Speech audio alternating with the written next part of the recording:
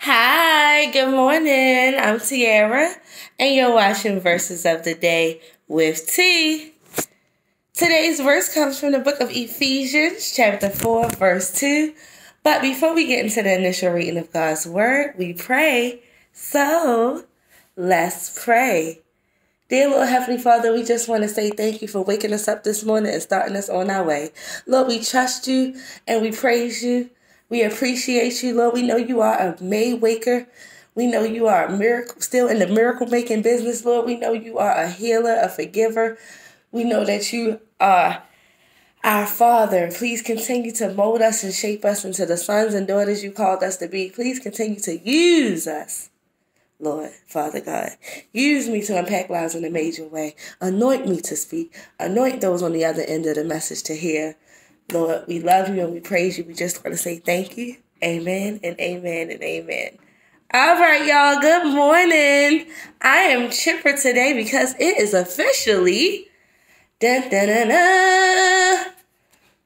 I was going to say Pisces season. I know somebody watching this probably like, Pisces season? That's a contradiction to what she's doing with the Bible study. But yes, I am both spiritual and religious and all combined in one. I know that God has the final say, and I know that God is in control. So whether I like horoscopes or tap into that, that's my personal business. But for those of you who don't know about horoscopes and don't care about Pisces season, it's 2 weeks into my birthday. So I am just trying to get myself excited because I deserve to be celebrated. But right now we're talking about God, and I'm trying to help grow and glow in Christ and build up his kingdom and be a representative. So let me represent. Ephesians 4:2 says, always be humble and gentle. Be patient with each other, making allowance for each other's faults because of your love. Woo! Nobody's perfect, but you're perfect for me. It's a song lyric, but the thing is, we have high expectations of each other, and nobody's perfect.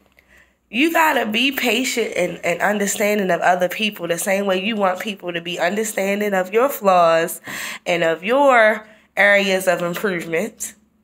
It says always be humble and be gentle. Listen, we are a very talented group of people. We all have our talents, our attributes and things. That's your spiritual magical power that nobody can do it like you. Nobody is you. But you gotta be humble and gentle with it, because I learned from the hard way. The Lord giveth and the Lord can taketh away, just like that. So you want to be humble with it, because the same Lord that bless you with those looks, those gifts, those talents, those opportunities, he's the same one who can pull them back if you're not using them for good. Remember, God don't bless us to keep it all in here. He blesses us so that we can be blessings to other people. He blesses us so that we can in turn do it in return to someone else. The whole point is that he wants all of his children to succeed. He wants all of us to be wealthy and successful and happy and fruitful and all that other good stuff. So be humble. If you bless, you got a little extra sprinkles on top of you, a little extra something special. Be glad in it and be humble and be gentle and use it wisely and use it to bring attention to God and to bring honor to his kingdom, because he can snatch that stuff back. But be patient with each other, making allowance for each other's faults. None of us are perfect. We're perfectly imperfect. And the goal is to find people who help you to be a better version of you and to want more and to improve. You don't want to be around people that bring out the worst in you. You want to be around people that encourage and motivate and uplift and inspire and all that other good stuff. That's what I try to do anyway. Now, whether there's only 2 or 3 of y'all who it helps or not, it's still helping me. Because I'm talking through the word. I'm reciting it. I'm reading it once. I'm saying it out loud. I'm reciting it. So it's getting into me.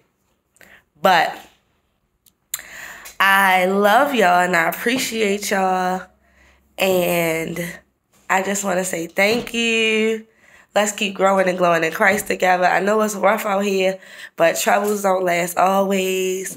And let's just keep manifesting the lives that we want, because it's possible. You have not because you ask not. You have not because you believe not.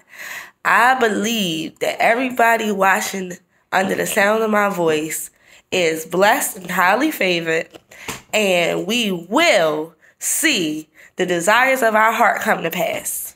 Amen. I love you, and I just want to say thank you. I see y'all soon.